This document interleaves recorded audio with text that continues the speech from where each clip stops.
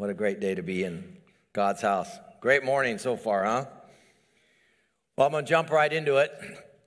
Last week we examined the principle about complaining hinders training. If you weren't here, you definitely want to get that podcast and look at it, because complaining hinders training. God is in the process of training us, and there's nothing, if any of you guys that have had kids, you know that complaining always hinders what you're trying to do. And we're all big kids too, so it hinders us too. But today I want to share with you guys the most difficult scripture in the Bible. If you guys can master this scripture, your walk will be radically different. And it's really almost impossible to walk this particular scripture out. Now let me just jump in and tell you what it is. It's Matthew 6:24. And Jesus says this: I tell you not to worry about your everyday life. We can stop right there. We can pray and then leave. Because right there is the most difficult thing you and I will ever deal with, is our day-to-day life. He goes on to say this: don't worry about your everyday life, whether you have enough food and drink or enough clothes to wear. Isn't life more than food, and your body more than clothing? So isn't there more to us than the outside? If you want to think of a car. Shiny. You can spend all your time shining the outside of the car, but it's under the hood that makes everything work. That is the most important part. And he says, you're way more important than the outside stuff that we chase after continually to make us okay on the inside. He says, so don't worry, in verse 31, he says, don't worry about these things, saying, what will we eat, what will we drink, what will we wear? These things dominate the thoughts of unbelievers. But your heavenly Father already knows all your needs. Seek the kingdom of God. Make that a first priority in your life, above all else, and live righteously. Do what you know to do today. And he will give you everything you need. So don't worry about tomorrow, for tomorrow will bring its own worries. Take today's trouble is enough for today. Man, if we could learn those scriptures enough to where they sink deep enough, and that's how we face life, our lives would be 1,000 times easier. If I could live today handling today's trouble well. Each day has enough trouble of its own. So what is the command? Handle it well. Handle today's trouble.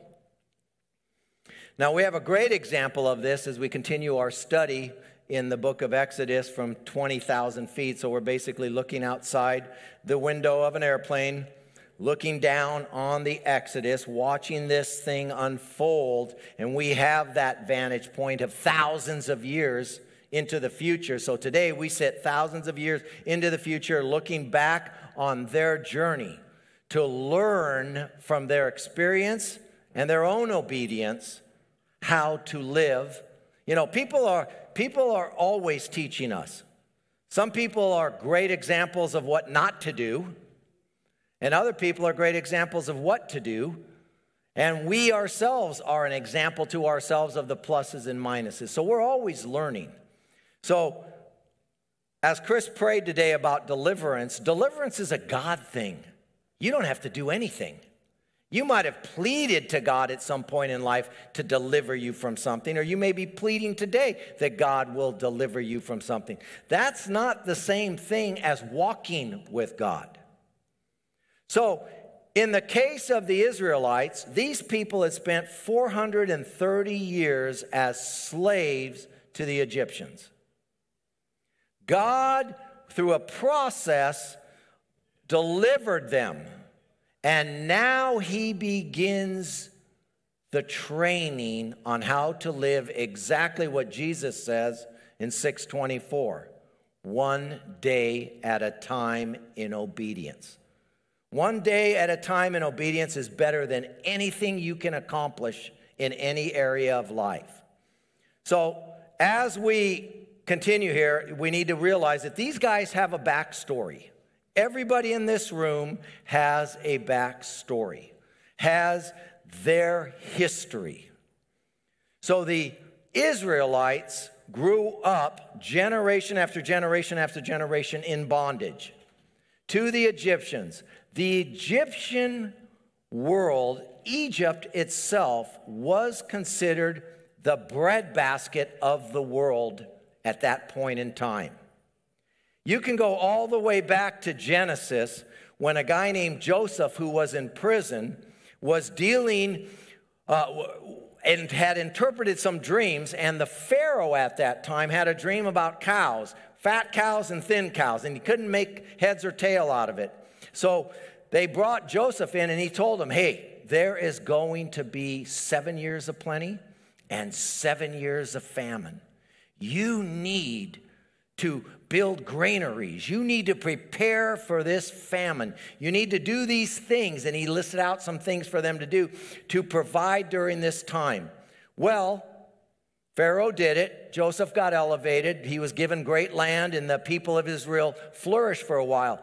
But that scenario set Egypt up to be the breadbasket of the known world at that time.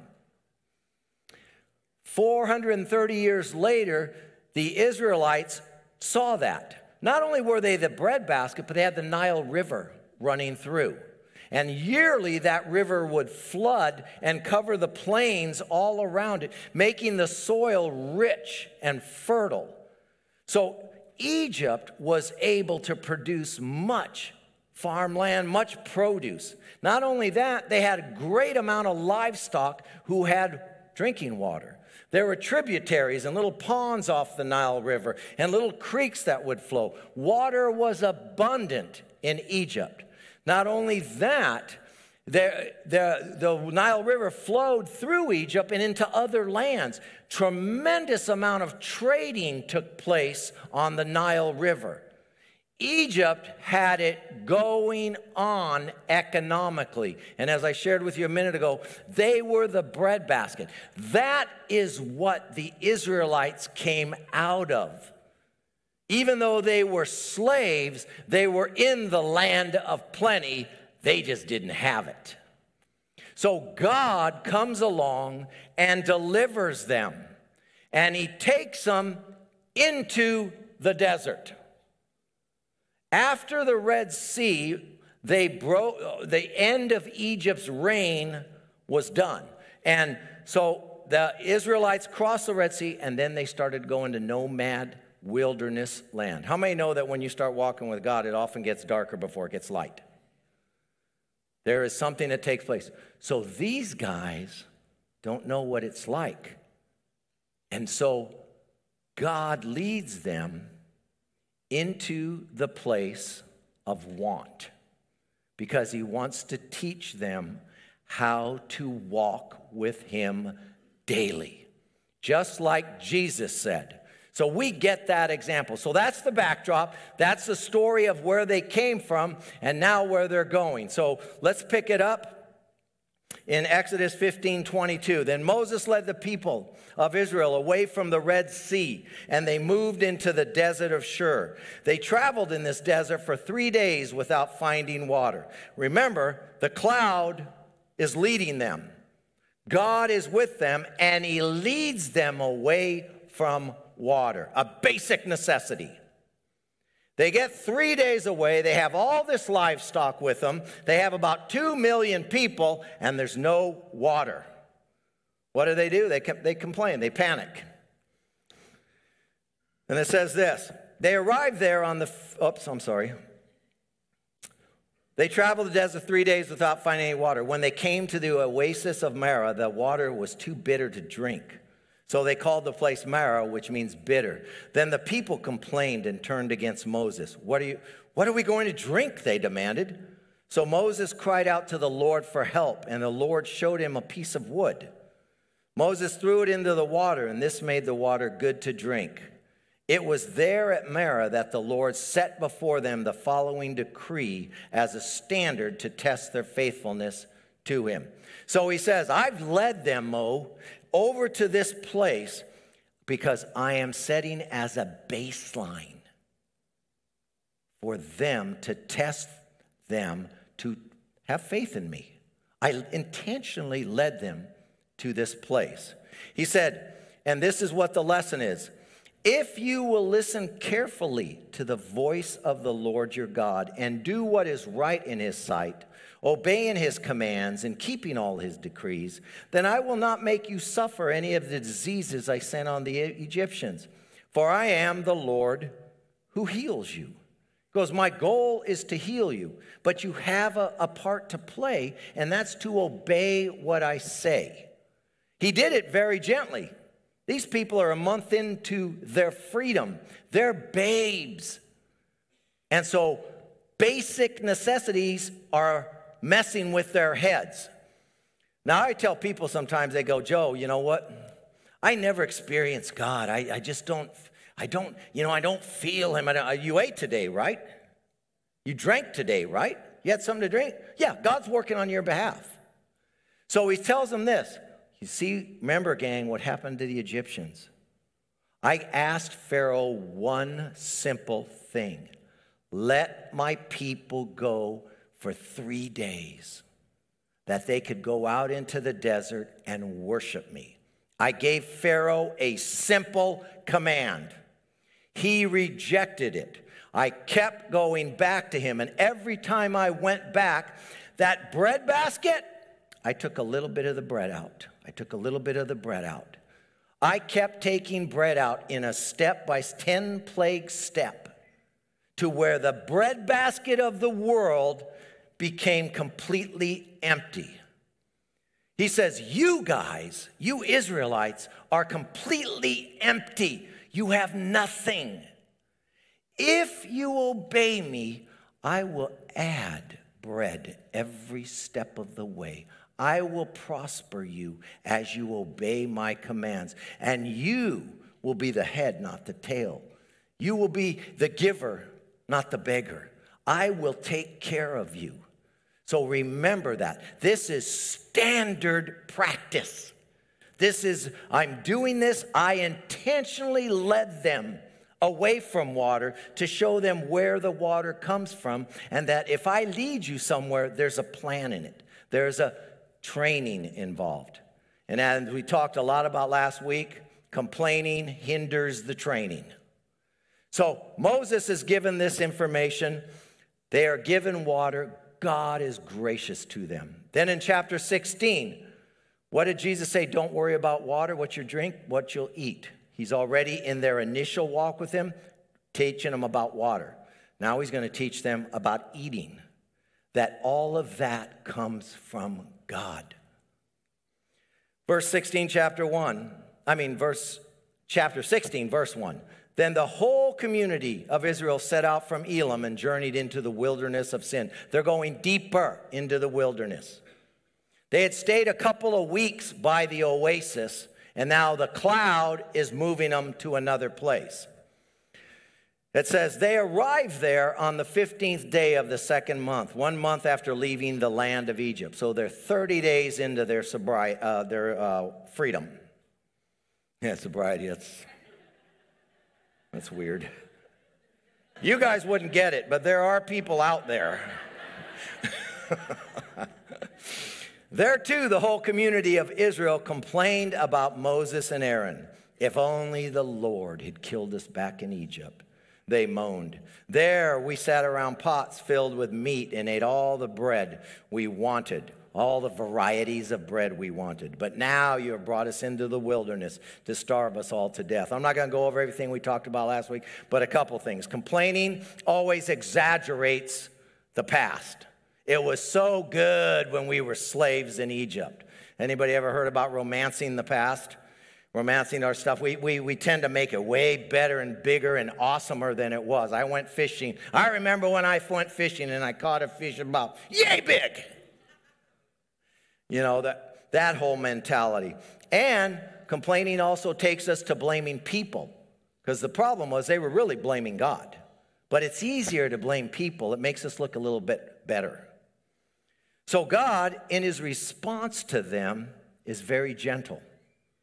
These are young children in walking with God. They're 30 days into their journey.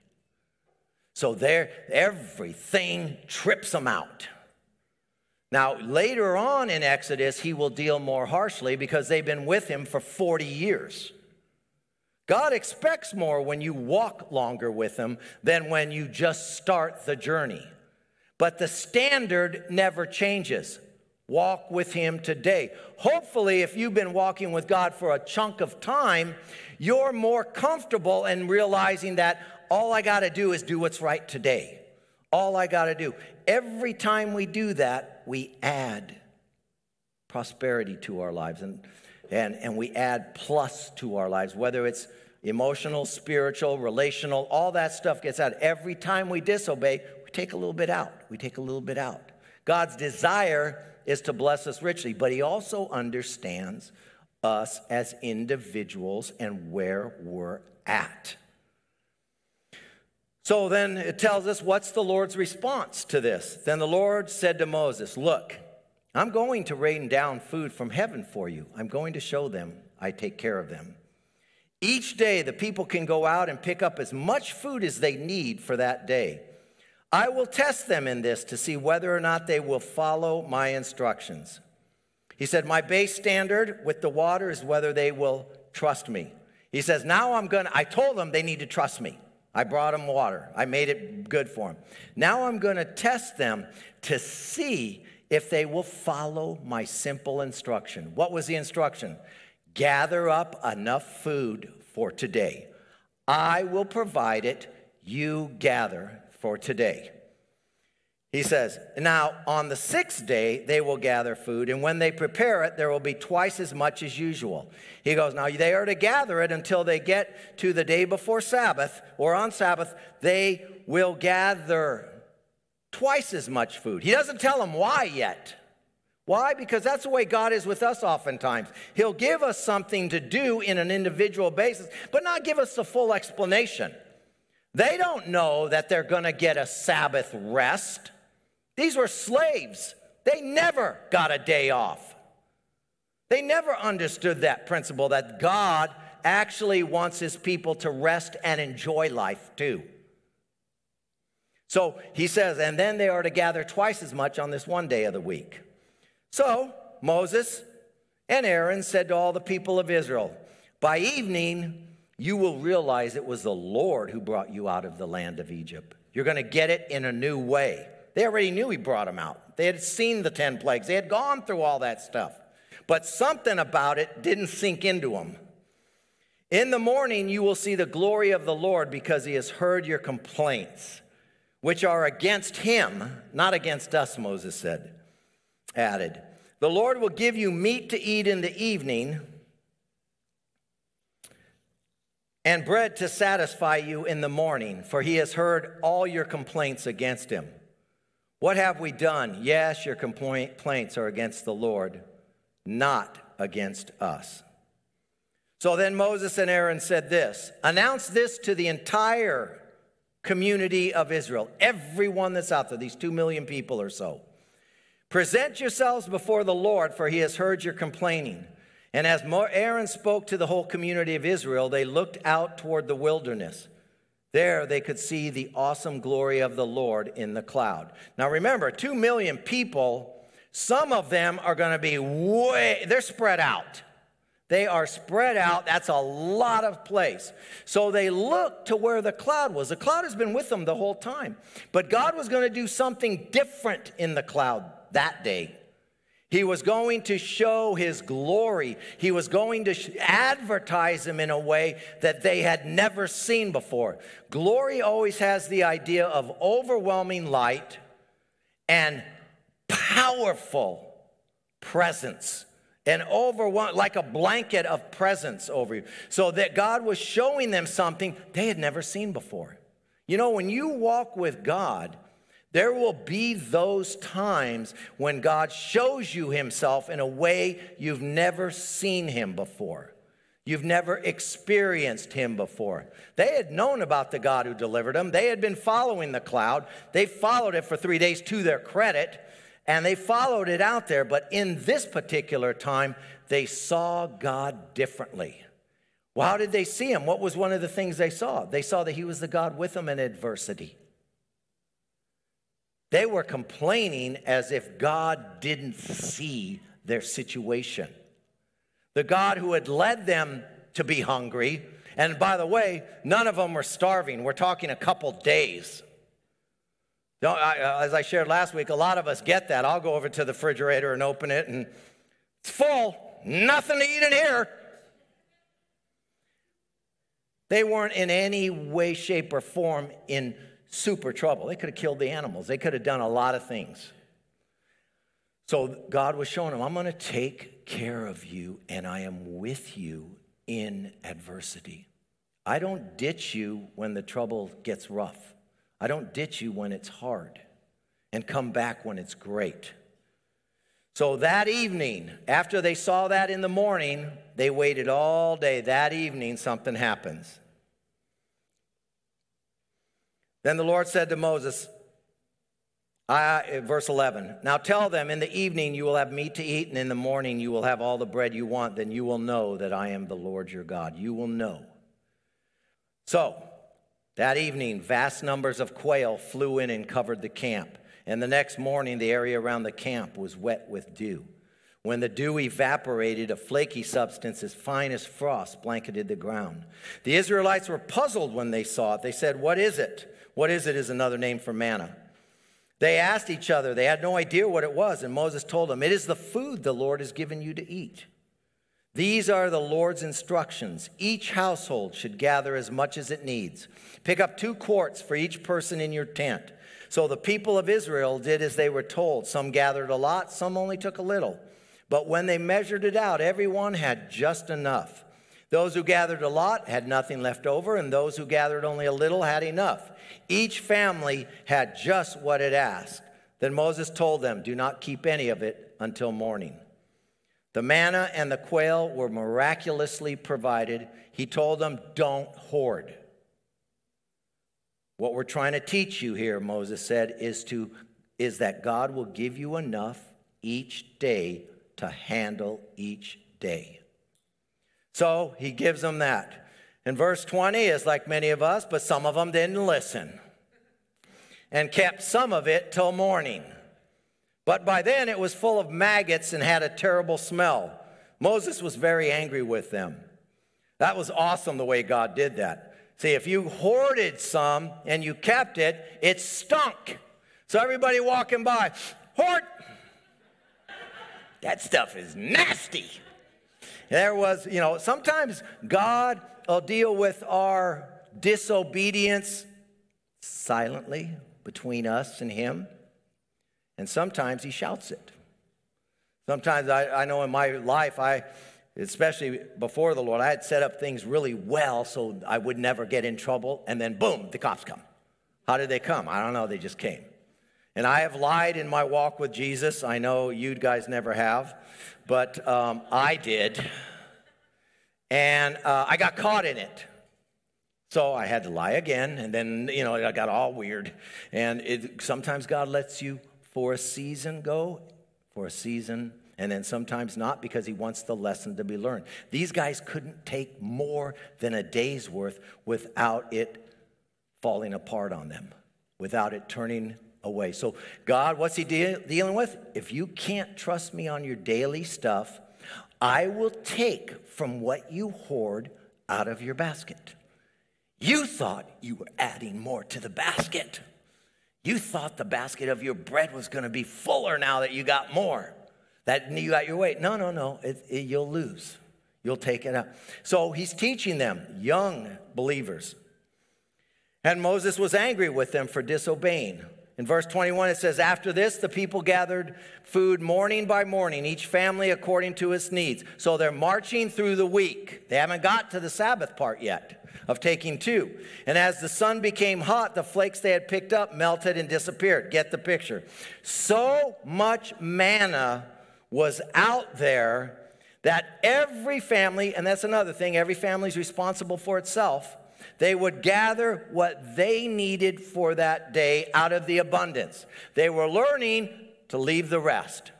They're okay. God's going to provide it every day. Because when you were a slave and when you were struggling, Sometimes you thought you had to provide everything. Some of us get on the treadmill of life thinking it's all about us. And we lose pieces of our health. Relationships fall apart. We start losing. So they did that, and as the sun became hot, these flakes would melt, and it would just be desert again. On the 6th day, they gathered twice as much as usual, 4 quarts for each person instead of 2. Then all the leaders of the community, the tribal leaders, came and asked Moses for an explanation. Why are we doing this? Why are we picking up more today than the other days? They didn't know. He told them, this is what the Lord commanded. Tomorrow will be a day of complete rest, a holy Sabbath day set apart for the Lord. So bake or boil as much as you want today and set aside what is left for tomorrow. He says, listen, God wants to give you a day off. God wants to give you rest. The word Sabbath has 2 connotations. One, it means change of pace. He's given you a change of pace in your life. You were slaves. You never had, as I shared earlier, never had days off. How many of us have been ever a slave to anything? They didn't give you any days off. And if you tried to get a day off, it was brutal. And so I'm going to give you a day off, and I'm going to give you rest in it. You'll have enough. This is a blessing. In fact, in the next couple of verses, he's going to say, it's my gift to you. I give my people rest. It is healthy for your life. It is healthy for your body. It's healthy for your relationships. Healthy for you and God. It's a trust thing.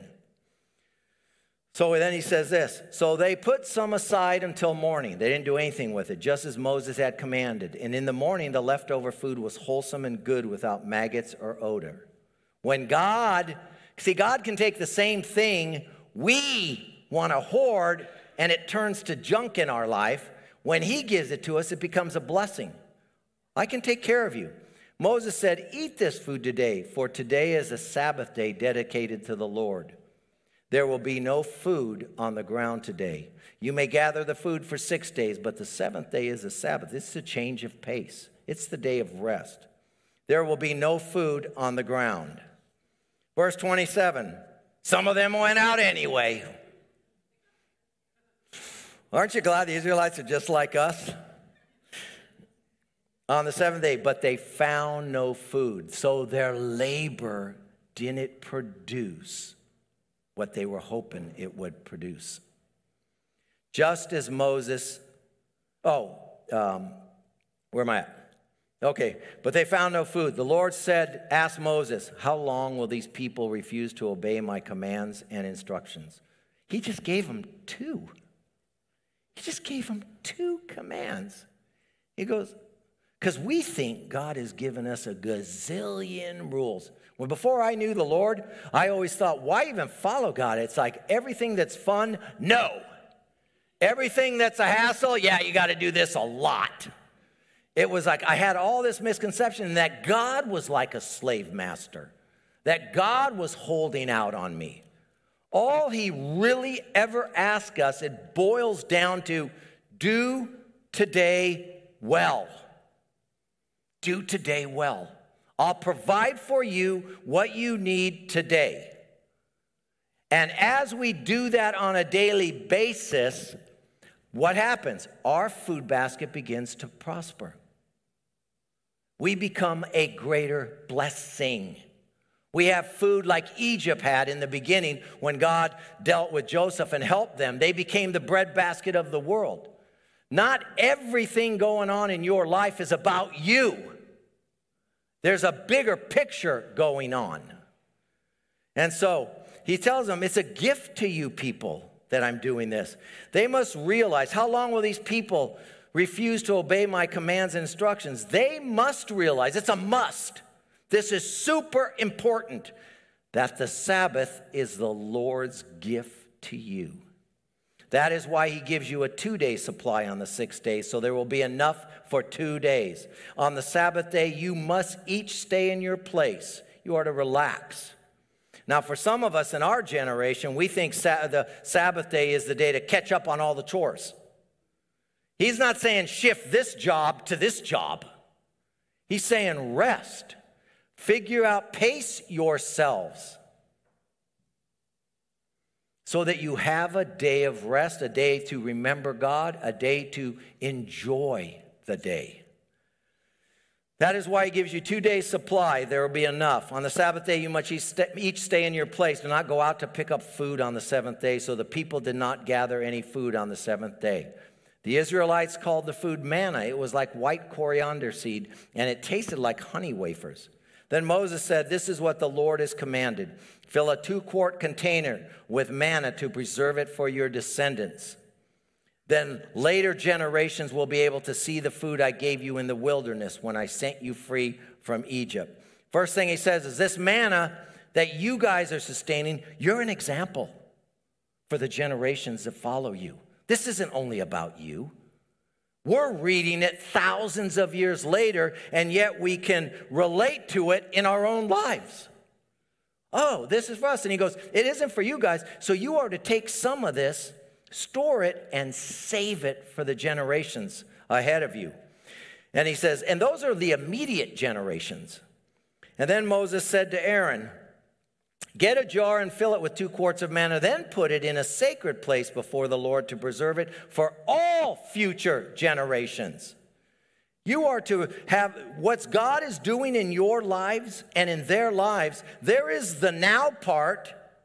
There is the part after that. And there is the part way in the future. It is not just about us. So when God seems to be taking a long time, it's because he's doing something. Some of you sitting here today are here because generations in heaven before you have been praying down the line for you. And what you're going through today isn't just about you. It's for the next generation and the generations after that. When I get to heaven, I'm going to see people I have no idea about. My daughter, Sarah, she did a genealogy thing. I forget what it's called, but something that you search your family tree. We could only go back 3 generations. My dad, my grandpa, my great-grandpa. That was, after that, it's a blur. There is no recollection. But there are people preceding that. When I get to heaven, I'm going to meet all kinds of people. I'm going to see people from this time period. Oh, you were one of the Israelites? Saved from Egypt? Wow, you guys were sure hard-headed. Hang on, Joe. Let's do a little story on your life. Let's see about you, Mr. Follow Jesus. Let's see how your journey went. See, we're all in the same boat. So we get this to follow. So he says, listen, and this is the same thing for you. You single people in here that you want some spouse in the future. You want some. Well, God is doing. He sees beyond your. He wants that. He wants to put that in the breadbasket for you. But you got to have some food in there, so it's worth that person getting in there with you. 2 empty baskets don't make a full basket. So just as we walk with God daily, he adds a little bit. And when we disobey daily, a little bit comes out. It's just the way it is. So what we have, he says, hold on to. Hold on to that which you've been given in the beginning. Hold on to it. Remember, he told these guys, this is the standard. It's the baseline. Everything else builds off of that. It's one day at a time. Trusting God to get you through. And I've told you guys, Teresa and I oftentimes slap 5 at the end of a day. We got through another one. Got through another one. Didn't get through it perfect. And see, I'm trying to teach 2 generations down from me about God. I was talking to Gabe the other day, and he goes, Papa, so God always was, he has no beginning and no end. I go, that is correct. Okay, how did he get born? I said, well, that's it. He never was born, he always was. Nobody's going to believe that. He's right. That's a God thing to believe that.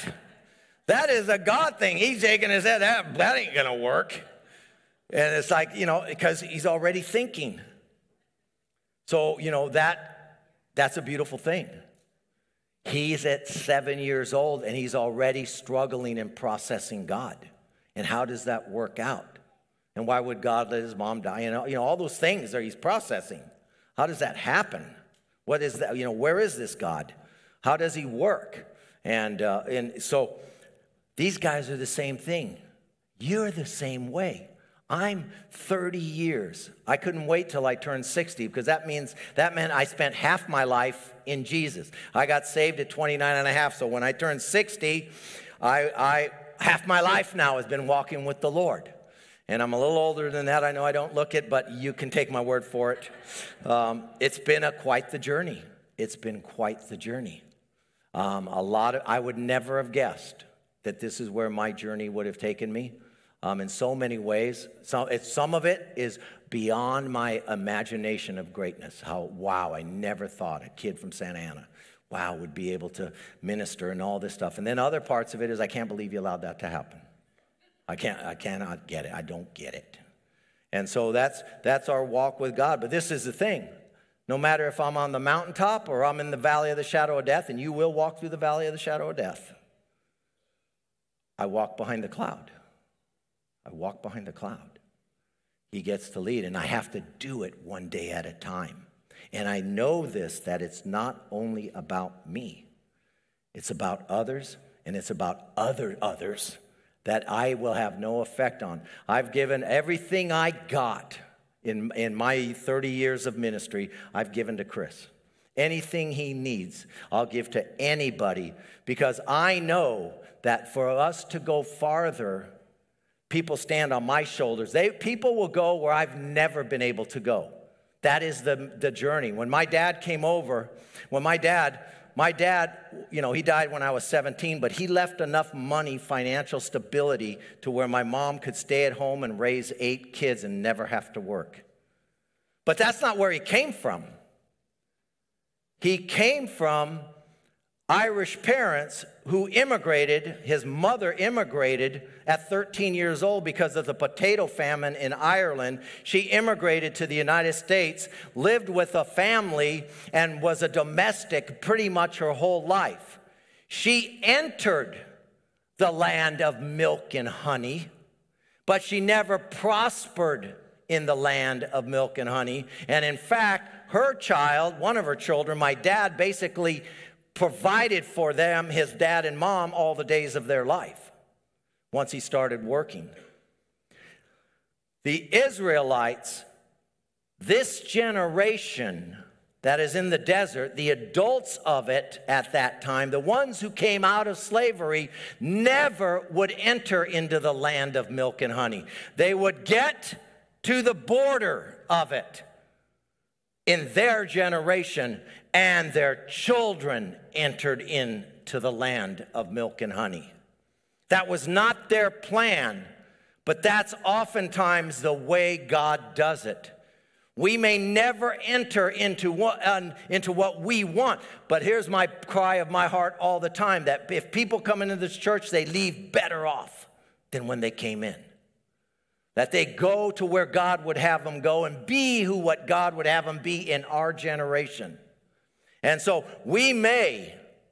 I may be able, my daughter birthed her 3 sons into the land of milk and honey, though she never got to be all there is in the land of milk and honey.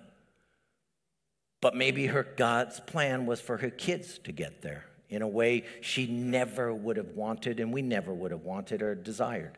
I don't know the ways and understand the considerations and the intelligence and the planning of God. I don't understand it, but I know that I have a role to play, and it's always more than just me. So I really want to talk to you people right now that are in that place of struggle, and you don't know, and it doesn't seem the things around you are flowing the way they ought to flow, and I get it, but there's more to the picture. There's more to the basket that God is adding into you, just the bread basket. There's more than what you can understand. It goes beyond our abilities and capabilities. So be patient. These guys journeyed for 40 years. Let's read the last couple verses. It said, Moses said there in verse 33, get a jar and fill it with 2 quarts of manna, then put it in a sacred place before the Lord to preserve for all future generations. Aaron did just as the Lord had commanded Moses. There was no Ark of the Covenant then. They hadn't even got to Mount Sinai yet, where Moses went up and got the 10 Commandments and talked to God. They hadn't gotten to that place yet. So he saved it for a place that he wasn't sure where it was going to be put. It says he eventually placed in the Ark of the Covenant in front of the stone tablets, the 10 Commandments written, which were the terms of the covenant. So the people of Israel ate manna for 40 years until they arrived at the land where they would settle. They ate manna until they came to the border of the land of Canaan. Our Canaan is heaven. Once we leave here, we are done. We are to eat every day what God provides for us in every way. And I know there are people out here that long for some kind of a healthy relationship. God's going to do a lot of work in you first. Just like you wouldn't want to bring an empty bowl of bread to your children, God doesn't want you to bring an empty bowl of bread to a relationship. So let him take the length of time to teach us how to walk with him daily, so that when God brings whatever comes next, we are used to walking daily with the Lord. We are used to it, so that we can continue to walk daily with the Lord. Submission to the will of God today is a higher priority than the meeting of our physical needs, our emotional needs, our relational needs, our business needs, any need. Obeying God today is far more important. I don't have to worry about tomorrow. I have to worry about yesterday. If God wants me to deal with something from yesterday today, then I need to deal with that. Whatever God wants for me today, that's what he wants for me today, and that's enough trouble for one day. And we need to do that. They ate manna for 40 years, but not everybody went into Canaan. You will go so far in that journey. Do it well. Do it well. How do you do it well? One day at a time. We may have visions of what we think it ought to be. I say that's cool to have it. It's always good to have a plan. But allow a whole lot of room for that to be adjusted as God would. And sometimes God gives us seasons of stop. That cloud wasn't always moving. There were seasons in that 40 years where it just stopped for a year. And they lived in that environment for a year or more. It wasn't some walk around the desert all the time. There were times of nothing happening. In fact, you know the manna? It tells us in Numbers, I think it's Numbers 11, where they said, you know what? We're tired. Tired of the manna. I like honey wafers as much as everybody, but not every day. What did God do? And we're having more.